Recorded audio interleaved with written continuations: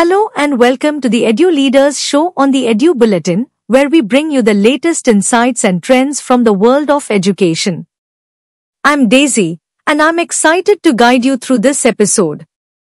We have an esteemed guest joining us, Mr. Sunil Joshi, co-founder of Airstem Labs, who discussed the company's role in providing end-to-end STEM education solutions for K-12 schools.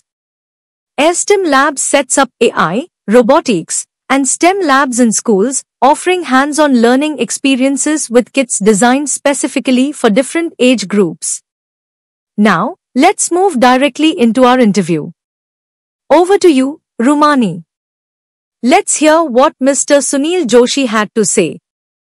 As we know, the Edu-Bulletin is a platform where we, get the information about all the latest updates in the, product and tech sector in the education market.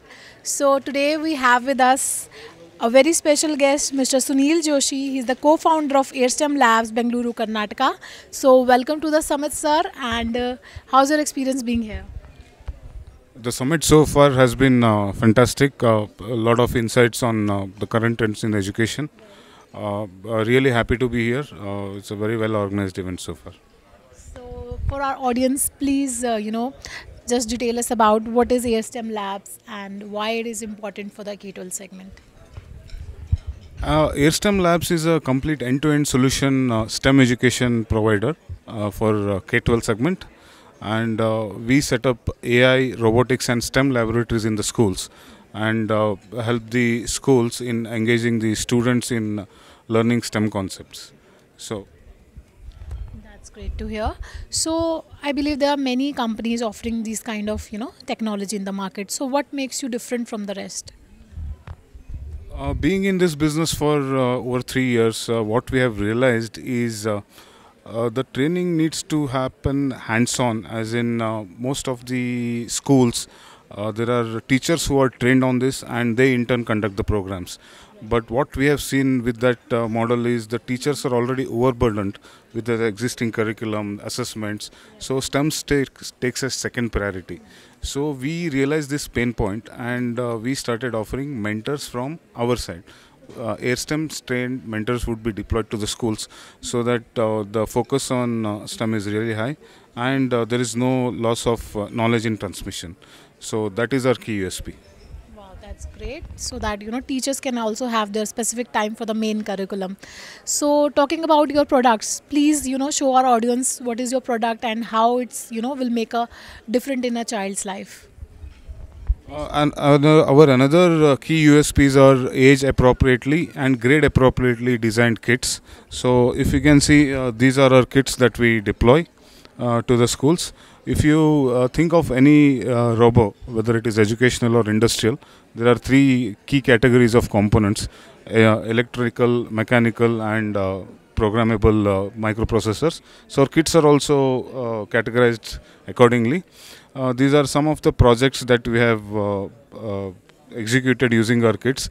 For example, this is a mechanical press wherein we can use it to depict a conversion of a circular motion into a linear motion. If you can see, the motor is giving output of a circular motion which can in turn be converted into a linear motion. This is one of the models where this is a sun following solar panel.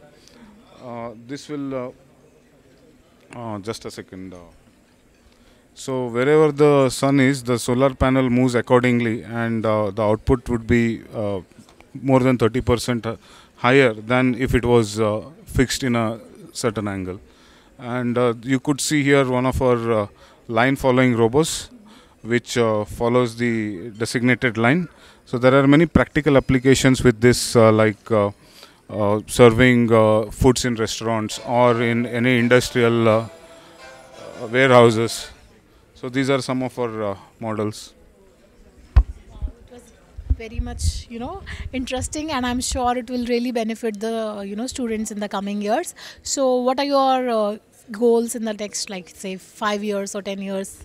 Our main vision in the next 5 to 10 years is to enable schools and upskill the teachers of the school, so this program can reach many students and many tier 2, tier 3 and even tier 4 places.